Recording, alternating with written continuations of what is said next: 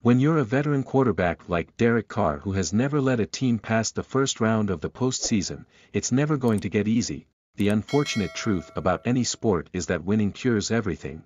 In what is Carr's 9th season with the Raiders, winning has been tough to come by. Because of that, his future as the club's leader becomes questioned more and more with every loss, but the 3-time Pro Bowler leaves that to the fans and critics to worry about during the season. I've always tried my best to, as I've gotten older in my career, just eliminate all of those things, Carr said in his Wednesday press conference. John Gruden, would always tell me, he said, all of those things are going to happen when you play quarterback in NFL. Whenever you have a bad stretch of games, or a losing stretch of games, or anything like that, that stuff is going to happen. And so, for me, I don't. I should have been traded for 8 years now. It is what it is. We have passionate fans, and we have passionate people who just want to see us win.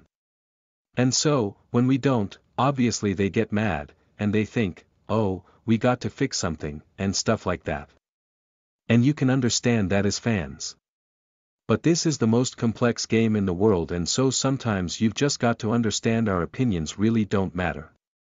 There are facts that you're trying to learn from coach, and we're trying to do the systems right.